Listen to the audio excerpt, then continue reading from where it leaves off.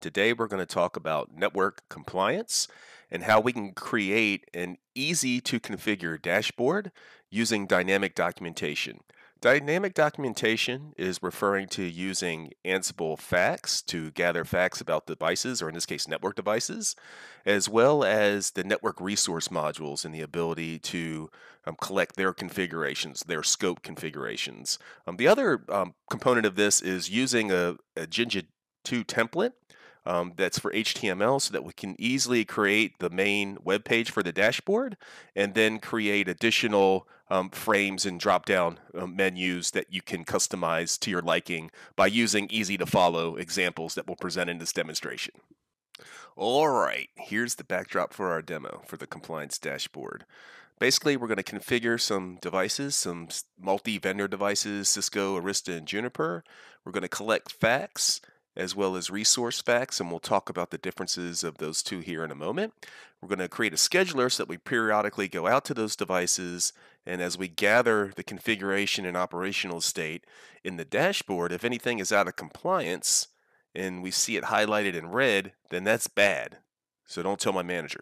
Okay, let's talk about the network facts. The way that the network facts work is that each of the vendor devices, whether it be Cisco, Arista, or Juniper, we can take a look at that native configuration, in this case iOS, EOS, or Junos, and by gathering the network facts, we can convert that to structured data. In this case, you can see that it's in JSON format. So this creates a machine readable representation of the configuration that we can use these built-in variables called magic variables that give us access to those values. And from that, we can create logic for our playbooks, or in this case, to use to populate our dashboard.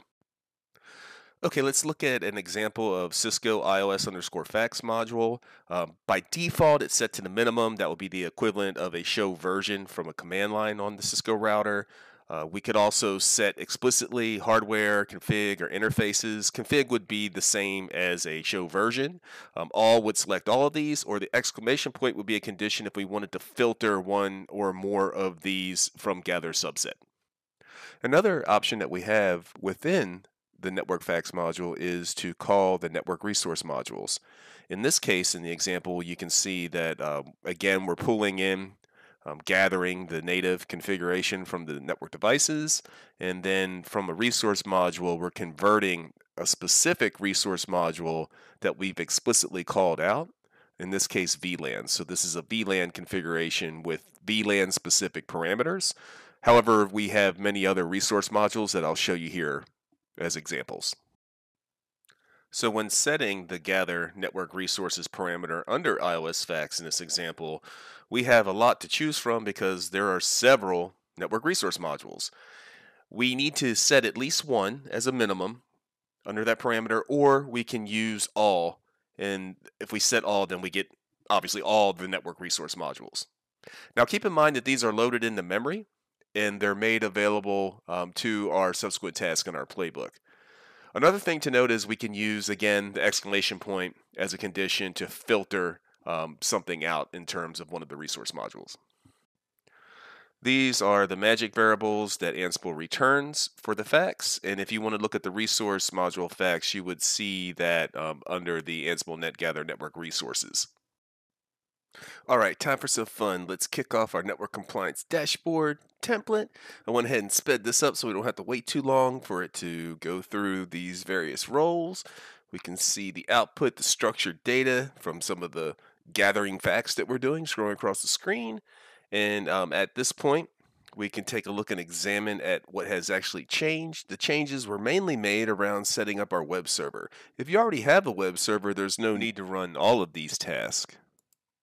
But in this case, I'm using this role to install the Nginx and to configure the templates. You will have to update your templates to update your web page, so we'll talk a little bit more about that. This right here is the link. So this is the IP address so that I can access my dashboard. So that was a part of that task as well. Now looking at the dashboard, we can see that we do have a lot of items highlighted in red around the routers and the version of code. So I did that on purpose, made a mismatch so that way we can see that fail. The other thing that we have is SNMP configurations and syslogging. So here the community of student 1 is correct, but our syslog server is not correct. So just scrolling down, we'll just take a look at some of the various devices. Router 1 is a Cisco, router 2 and 4 are Arista, and router 3 is a Juniper. From an OSPF perspective, each one of them needs to have OSPF enabled, and Tunnel 0 is the link that they use for their OSPF neighbor adjacencies. You can see that those neighbors should be true, and if not, then we would have a problem, and then they, again, would be highlighted in red. And that would be an example of an operational state versus some of the other configurations like the SNMP or logging. Those would be more of a configuration state from a compliance review. But Tony, your dashboard is so easy and amazing and impressive. But how did it work? I'm glad you asked. In my playbook, the first play calls or includes a role called facts, and that's obviously where we gather facts. The second role is the build report container. If you already have a web server, again, really the only role that or the task that you would be interested in is actually updating the templates. So we'll definitely focus in on that. In my case, I'm actually installing a container with Nginx for the purposes of this demonstration. Here's the path to my role facts with the tasks for the Cisco iOS. And as you can see here, we have the iOS underscore facts module. And for gather subset, we're only looking at the config from the network facts, which is the running config. And from the gather network resources, the default is all of them unless we decide to filter some of them as a variable. And for comparisons purposes, since this is multi-vendor, this is the Juniper Junos configuration, which is very similar to the Cisco, as is the Arista. For the build report container role, it's important for us to understand the create HTML report using the Jinja 2 template. So it starts with the report.j2 file. All the other tasks may vary depending on how your web server is set up. Again, we're using Nginx container for this particular demo. Now we'll really dig into the reverse engineering of the Jinja 2 template. So this is the report template, but again, this link will be available to you to the repo so you can go back through it at your own pace, so no worries in that regard. This is super easy. Mark is how we highlight those items that are out of compliance, so we can change the color here. Here, the Jinja 2 will look a little bit more familiar for us network folk. We have a for loop that we're going to iterate through. So in our network group, which has the 4 routers, we're going to iterate through that. And our network resource modules have to be defined. So in this main frame, with the resource.j2 template, we're going to use the Ansible network facts to populate the table.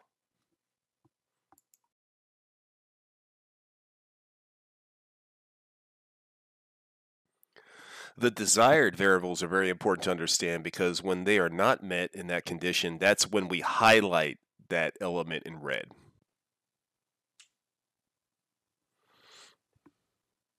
So now we'll take a look at the other frames that have their own Jinja 2 templates.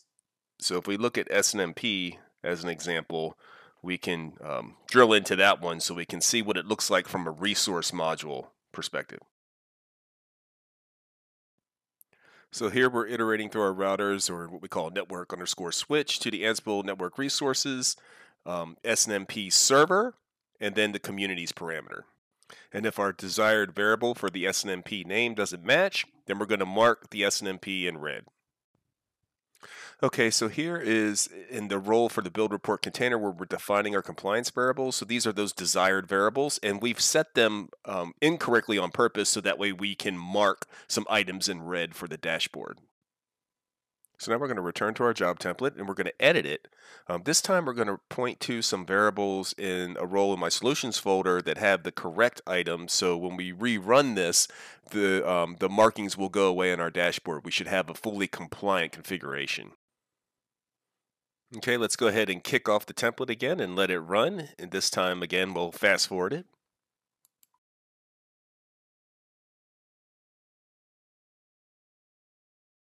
Now on the dashboard, everything is looking good. Look at that. No red marks. It's looking pretty okay.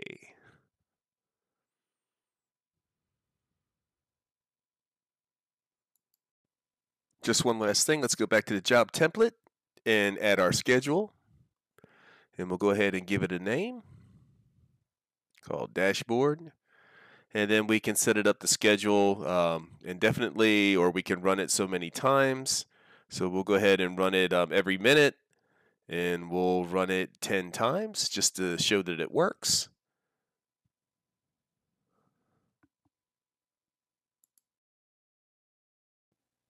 Now let's take a look at our job history and see how it's working.